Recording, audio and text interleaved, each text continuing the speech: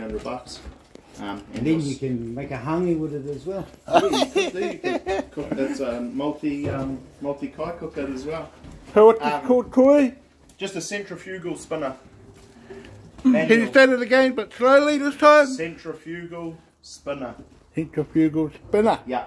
Okay. So I'll show you guys quickly how to take this wax off. Oh, these are boxes? Yeah. So we're gonna make a bit of a mess, but Why don't you do it there, what's Why that? don't you do it on this table out here? Nah, because the bees will come in hard as once they smell it, because we'll have to shut those doors as well. Yeah, little bastards. Oh, who opened those doors? Okay. So, yeah, bro. Well, I'm just going to go to the phone. Do with it? Yeah. What's that called? Just a decapping tool. Oh, yeah. So, I mean, this one doesn't, I don't reckon it works that great. But you just pull that along like that and see how it's just taking off that layer of wax. Yeah. And then that shit, when you just put it there, you can either filter that off later or use a thing. I just prefer to use one of these, and just go along and just prick up like that. Oh, yeah. So if we do 4 frames at a time. Okay, Yeah. you guys want one over there? I'm okay. Everyone grab a plate?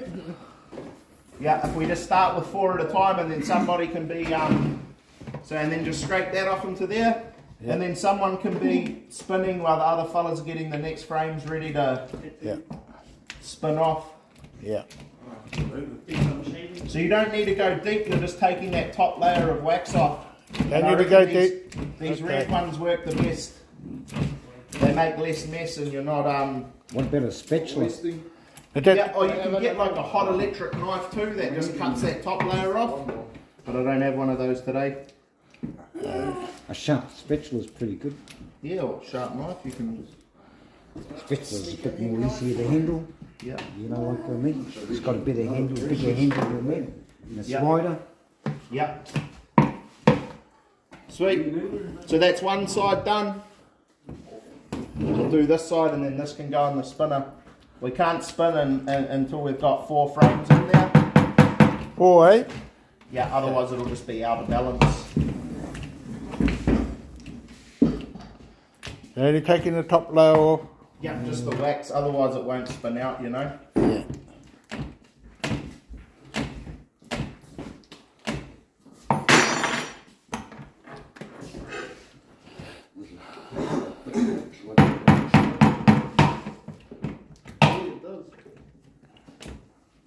What's that?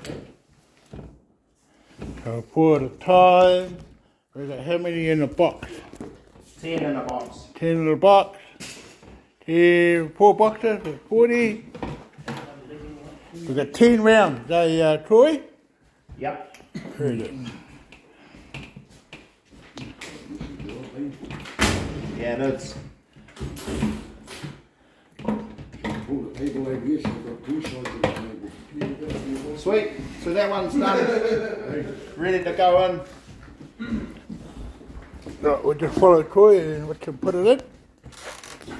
And it just goes. Just sits in there like that. Oh, yeah. Just sits in there like that. Yep. Ah, Then the next one, and then you just spin them off. And obviously, because it's centrifugal, it's only going to spin the honey out of one side of the frame. So once you've spun that off, you just turn the frames around, and then that's done. And we'll put a bucket under there because someone's broken that tap. very good. Good. Morena Dea. Morning. Right.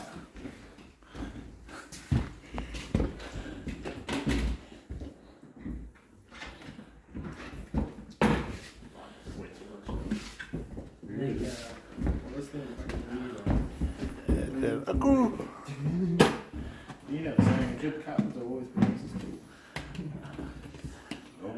Easy.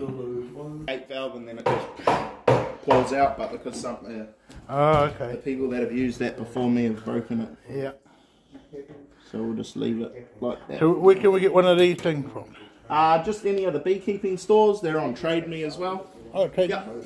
You can actually buy you can buy a little like 4-frame electric ones that have got electric motor on here, and then you can just plug them in. They're only $400 or $500 more for an electric one like that.